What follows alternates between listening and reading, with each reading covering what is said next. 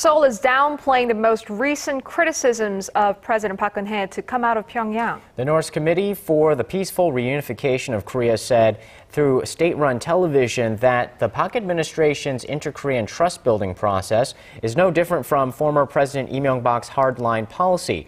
Deputy spokesperson for Seoul's unification ministry, Park Soo-jin, said Thursday that the remarks were likely made to distract from the uncertainty that emerged from the execution of Kim Jong-un's uncle, Jang Song-thaek.